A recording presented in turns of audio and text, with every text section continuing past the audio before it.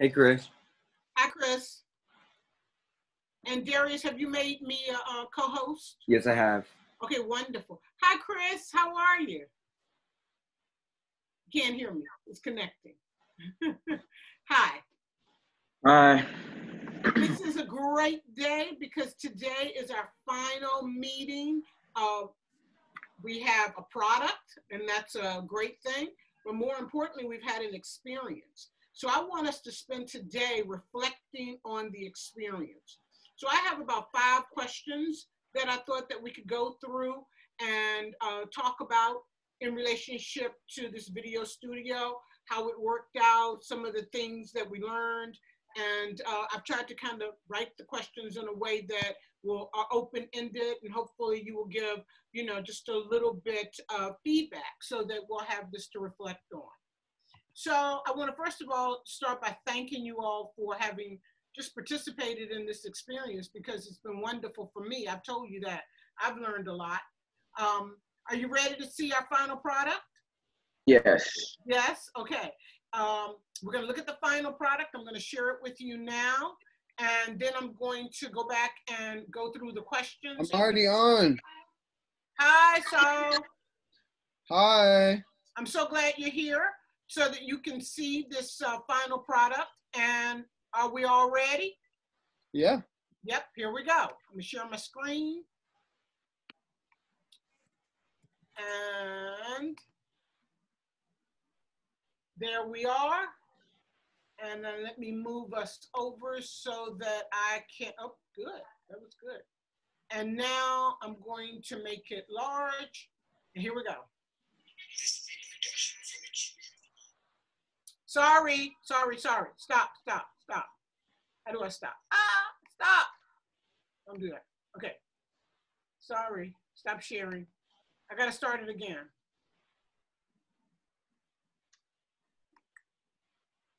Go back to the beginning. Okay. Now, I want to cut that sound out. Okay, now I'll begin again. Wait a minute. Sorry.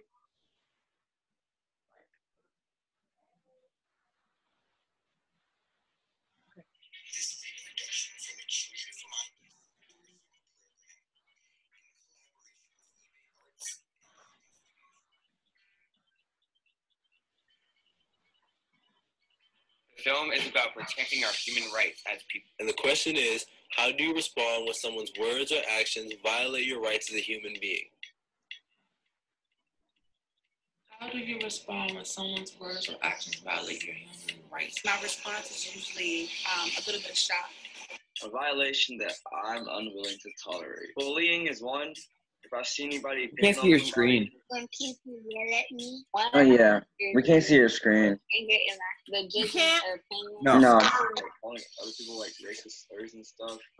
You can't see the, stop. You can't see the screen? No, we can't see the screen. Oh, okay, thank you for telling me. Okay. I was so nervous about getting there. Okay, so let me go back, share screen. Share screen. Share. Large. And go. From the Children's Mind Use Center Summer Program in collaboration with eBay Arts and Children.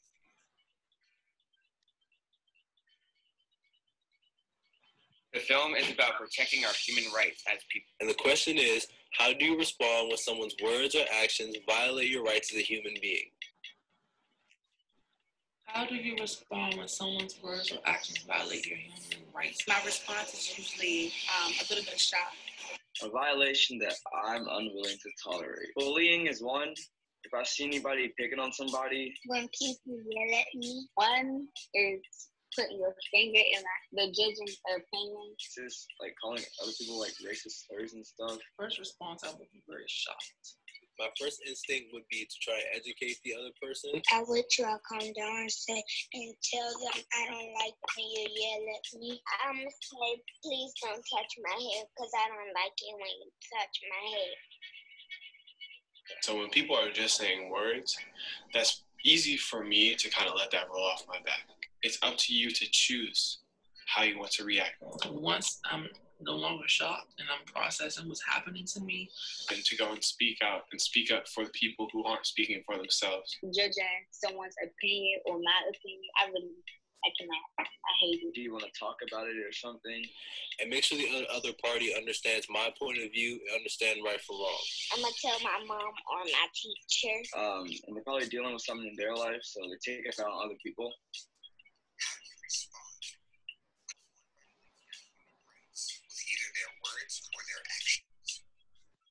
Solve the problem.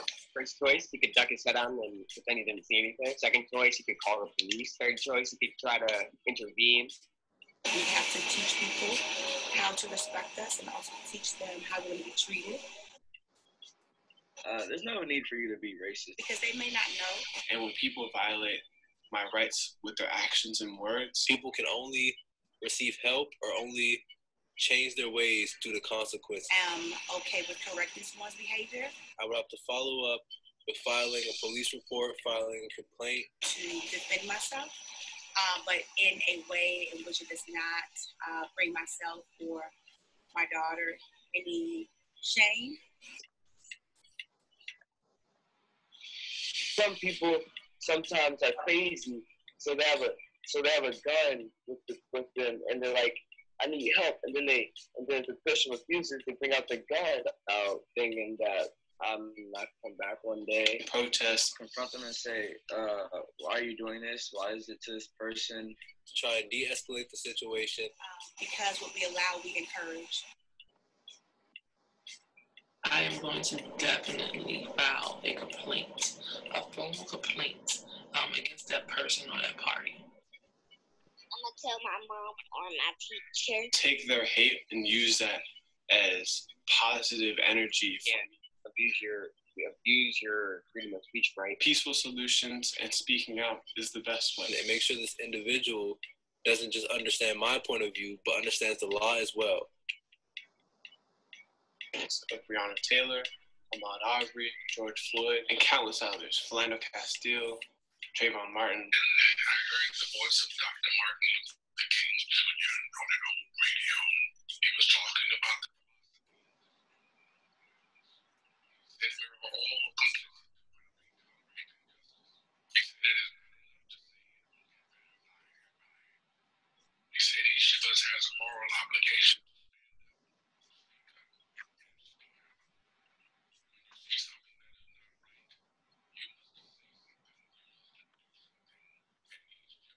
Must do its part to help build what we call the beloved community.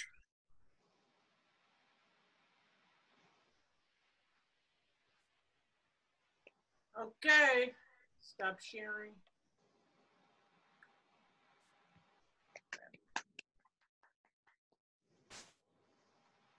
Give me a second.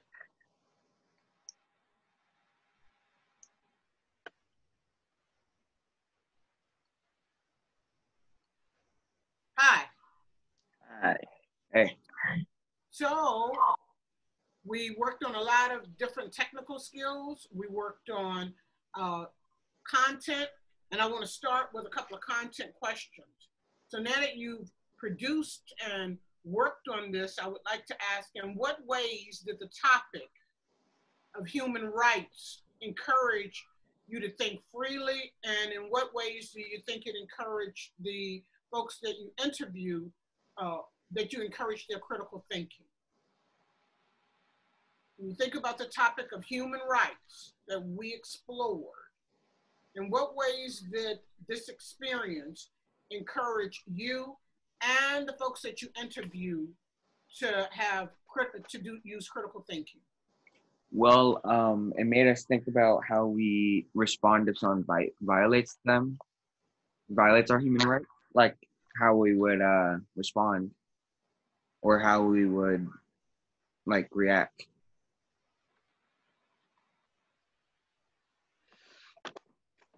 When you think about the participants talking, just them talking about their responses, how did you get any sense of how it made them feel?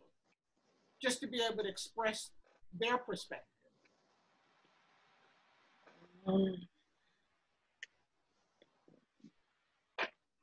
ponder that question for a few minutes and think about what new understandings emerged from the participants about building resistance in the community.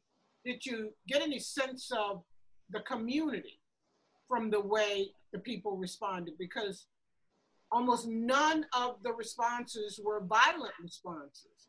Why is that? Were people just being careful with what they said? Did you get a sense that that's genuinely the heart that they came from? What is your understanding about the participants based upon their reactions to the questions? I think that they all were looking for a way to solve the problem without like having it escalate to violence, or solve the problem in a civilized manner. I agree, because I don't think anybody that like answer the question is like a really violent person. So I feel like that's what they would genuinely do. So so you felt like their responses weren't just for the camera, but it really spoke to who they are as people. Yes. You each also spoke about your the way you are as people. What did you learn new about yourselves? In what ways did you see yourselves that surprised you or that you felt like you were exposing? Um, Were you vulnerable at all? Chris, you told a story about the fear of not coming back, you know, being in a violent confrontation. Yeah. And then Solomon referred to some of the violent situations that we've experienced in our society.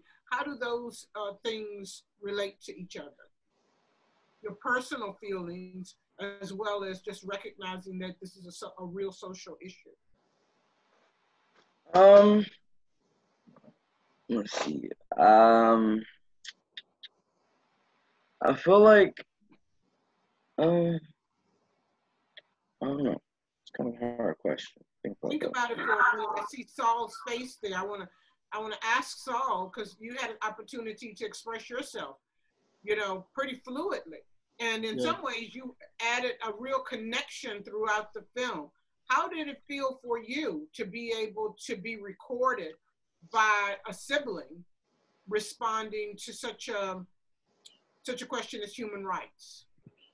Well, the recording was really for me because I wanted to see like how I affected the crowd in a certain way, because I've been doing speeches for a while, but doing the speech in general was really I don't know what's the word for it, valuable for me, because I got to go and, you know, use my voice in order to, you know, all the people that were there were on my side, but, you know, being able to use my voice to kind of try and bring about change in this country. Not everybody takes up that mantle, and not everybody wants to have their voice heard, you know, and it's a really valuable experience to be able to relate your ideas to a group of people that are like-minded individuals who are also trying to bring about change, that are a part of my generation. And it was really a I don't know, a beautiful experience, because at the end of the day, all of these people are working towards a shared goal.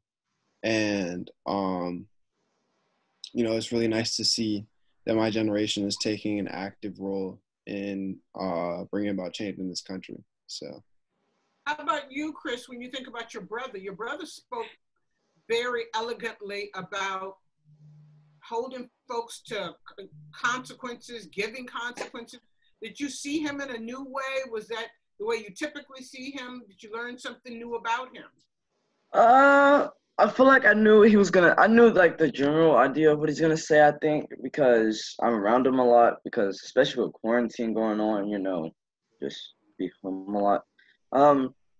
I feel like in his speech a little bit, I guess I got to know a little bit about it. I didn't expect that exact response, so it's a little something new.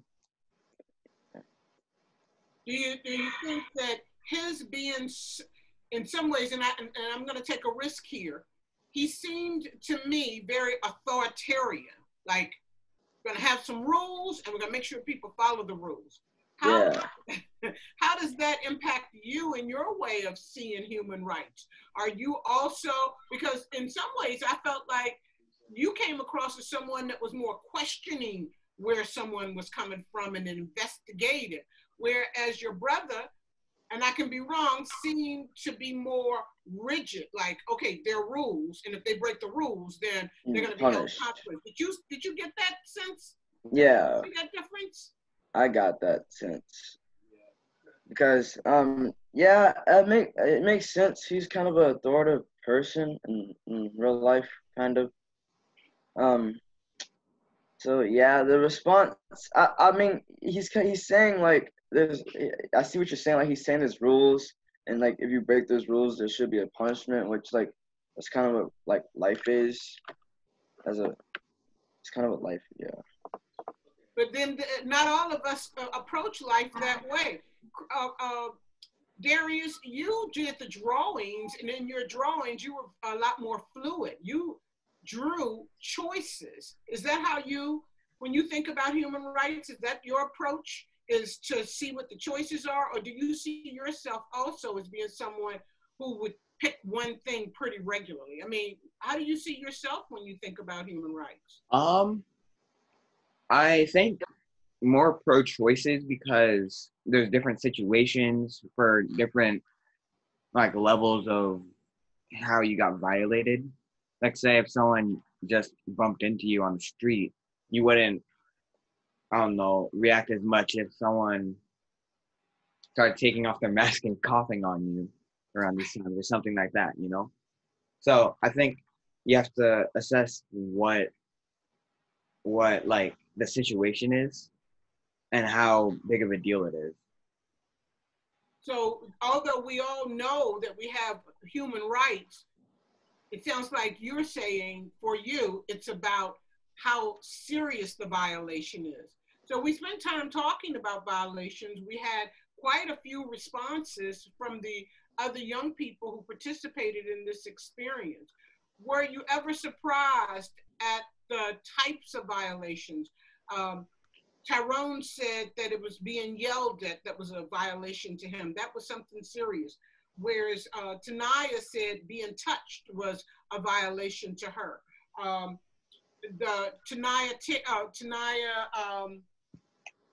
The older young lady, Tanaya, said that what would bother, Tanaya Champ, said that what would bother her is not even being touched, but the fact that someone would put their finger in her face or question her opinion. Did the level of violations ever surprise you? What was a violation to your peers? I feel like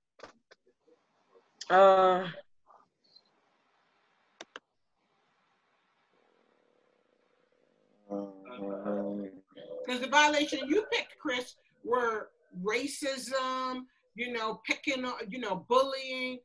Oh yeah, actually, those were very different violations. Yeah, I feel like when you get older, your violations start to become more mature. So, like, I think, at a young age, I would have said like somebody somebody yelling at me or touching my hair. I feel like I would have said that too. But like as I'm starting to become more mature and getting older, I feel like my violations kind of changed in a bit because I don't really care like if somebody if somebody yells at me, obviously like I'll like do something maybe, I don't know, like talk back to them or like if somebody touched my hair, I don't really like care that much. But I feel like when you get older, you kind of mature and your violations get like more like of a hefty topic. Yeah, it also sounds like the consequences become more serious. You know, your aunt, when she spoke about, you know, making a formal complaint, whereas our little girl, Tanaya, said several times, I'll tell my mom, I'll tell my teacher. I love those two side by side. And in some ways, in putting this together technically, I liked having those two responses side by side because they were both about telling someone. Darius, one of the things that I found interesting and funny was that you made telling the second choice and intervening the third choice. Did you notice that? I think I just sent them to you in a strange order, maybe. I didn't really put them in a specific order. And I didn't change that. I just left it exactly the way you had it because I thought that was really fine. So finally, in terms of the technical aspect of videography, which is, you know, we used video production as a tool for developing this concept of human rights. How did using videography for telling a story, how well did you feel like it worked? What would you do different? What did you learn from it? Can you talk a little bit about that?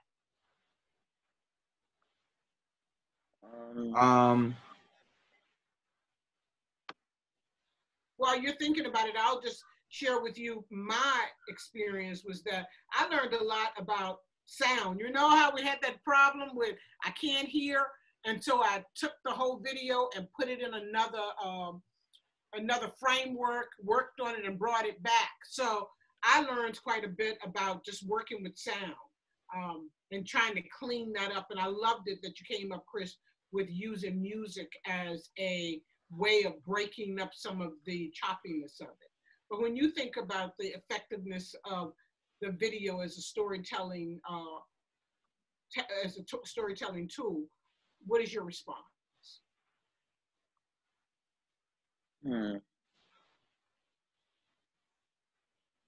I feel like since I got brought into this program, that I learned a lot about people and how they respond to different subjects. Yeah. And actually, I did too. One of the things I loved about this was Darius used the word that it was a collage. And in taking what folks' response in 1 minute, to have a 1 minute response and have folks identify a violation, talk about how they felt about the violation, and talk about what they would do about the violation, and then chopping those into parts. I thought, wow, there is a lot here that connects us as human beings. We all have that sense of how do I feel, what do I want to do about it, and you know, how do I get help to solve the problem. So I thought it went well with the actual drawings. How about you, Darius? Can you think of anything else? Yeah, I think that it was really great to have a visual and to see who was speaking instead of just like the audio or just like being told about it, I suppose. So having a visual was really nice. I want to thank you for your drawings because I felt like the drawings right there in the middle of that video broke it up and helped it to remain more focused on younger people as opposed to being an adult kind of, just an adult response. So I loved the drawings. And then Chris, I really loved it that you told that story, you know, because I felt like at that point when you told the story about how sometimes people are crazy and they have a gun, I felt like you really escalated that whole idea of what a violation, as you just said, when you're younger, is simpler. But as you get older, it becomes more life-threatening. And so I loved it that you were able to tell that story and still be able to, even maybe whether you intended to or not, talk about how you felt, like what might happen. I might not come home. And then being able to continue on with all of those suggestions from, you know, those other folks, even some of the older folks about, wow, you have to protest, you have to stand up for yourself. So that, I thought that was really wonderful. Any other thoughts, questions that you have about human rights or video production or this process that we've been involved in? I'd like to add something. I think that just having something on video is very important because you can always come back to it. It's like a picture. They say a picture is worth 1,000 words. You know, what is a video worth? You know what I'm saying? Having video format, you'll be able to watch it forever until there's like a blackout and no internet, no nothing. But you know, having something on video is like having a very well kept book. It's something that you can always come back to, always look over again, always take something new from at a certain point. You know, no matter how many times you watch a video, there's something that there's something that you haven't recognized in that video before. Yes. You know, so having the video platform is very important to keeping a legacy alive. You know, I'm excited about it because this is going to be uploaded on YouTube. It's going to be on the Children of Mine's, Children's Studio School's website. I'm going to post it on eBay Arts website. I'm really excited because I feel like it goes beyond just the conversation that the 4 of us or 6 of us are having right now, or the 12 people who were involved, meaning your brother, your aunt, your neighbor, the children. It goes beyond just that group. But the fact that it's on a video and it gets posted means that hundreds of people will be taught a new lesson based upon that experience, based upon what a group of young people got together and did, went out and interviewed other people and pulled that together. So I think that is one of the beauties of the videography as well. Yeah, I agree. And so I want you to know that you can look for this on Children's Studio School, dc.org. This is where it will be located. Studio School, dc.org. And it'll also be on ebayarts.org. And I'm sure that you'll be able to find it on YouTube. Okay. The final thing I wanted to say was, and this made my heart so glad.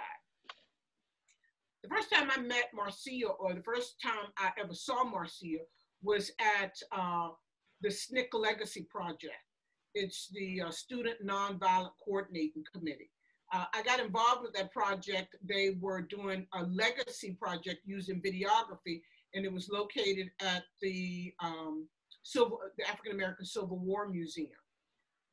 John Lewis was a member of that organization. He was one of the founding members, and he was a part of that DC chapter.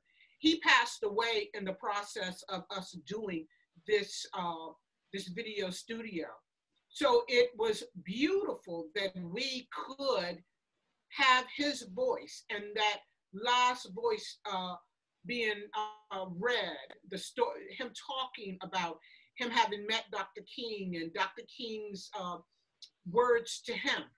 Wow, this covers not just your generation, my generation, but even a generation beyond that. So I love it that Marcia, who's a part of that legacy project, has gone on to create a new legacy project and connect everything over time through the Children's Studio School. So this was a powerful experience in many ways, and I thank you all for participating in it. I'd like to show you your product one more time so that you can see what you're sending out into the world. And from there, we'll say our goodbyes, and I look forward to working with you and seeing you again. So may I show it to you one more time? Mm-hmm. Of course. Okay, here we go.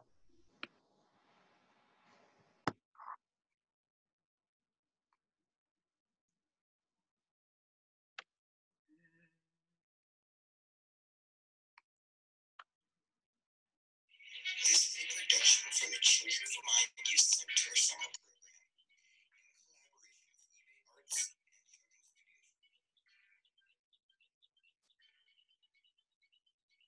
The film is about protecting our human rights as people. And the question is, how do you respond when someone's words or actions violate your rights as a human being?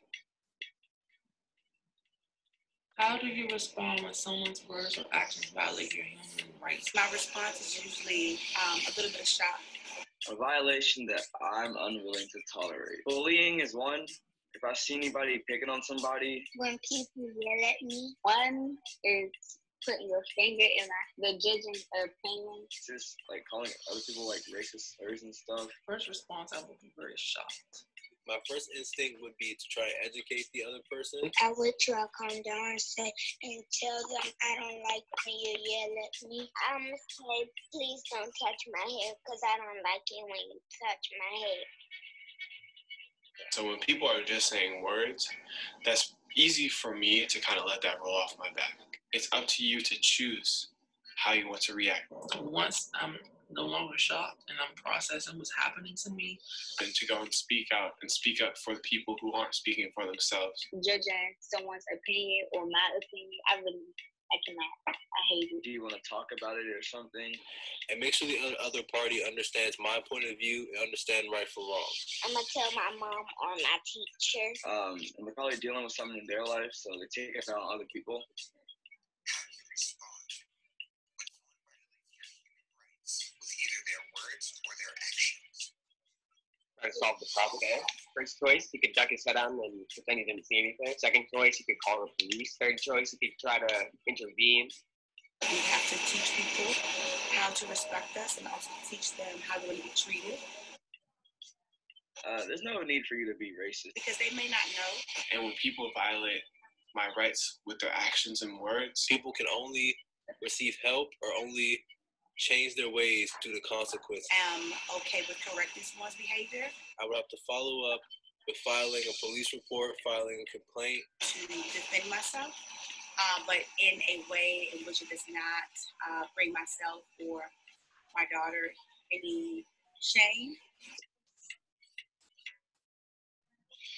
Some people sometimes are crazy, so they have a gun with them, and they're like, I need help, and then if the person refuses, they bring out the gun out, thinking that I'm not coming back one day. protest, Confront them and say, why are you doing this? Why is it to this person? To try and de-escalate the situation. Because what we allow, we encourage. I am going to definitely file a complaint, a formal complaint against that person or that party. I'm going to tell my mom or my teacher. take their hate and use that as positive energy for Abuse your freedom of speech right. peaceful solutions, and speaking out is the best way. And make sure this individual doesn't just understand my point of view, but understands the law as well. So Breonna Taylor, Ahmaud Arbery, George Floyd, and countless others. Philando Castile, Trayvon Martin. Voice of Dr. Martin Luther King Jr.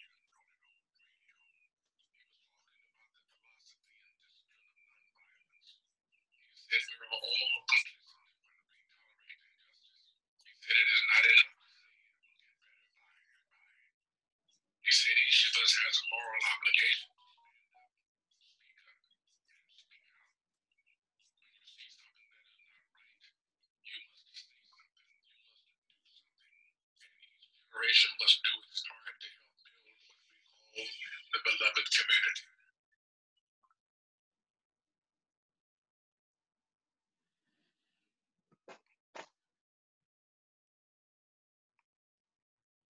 Thank you. Thank you. You Wow, great job. Thank you so much. Round of applause. Yeah, and I saw, I'm gonna have to go back and work on it. I'm gonna send it to Miss Brandy, but I have to go back and make that spelling correction. I can tolerate a lot of the other glitches, but I can't tolerate misspelled words. So I have to go back and change that one misspelled word that I saw when it played this time. Did you all see anything that you want me to go back and work on? Ooh. I think it was good. I think it's very authentic. It looks great. I thought it looked good too. It's just I felt like it had such a nice flow. So, and I love the ending. This is just my own preference, but I love the fact that it started off as a black and white. It had that old timey look, and it ended as a black and white with that old timey look, and him saying that he, was listening to Martin Luther King on the old radio. I just thought that made it so tight at the end. So thinking about those technical things, how to make things work. So beautiful. Hey.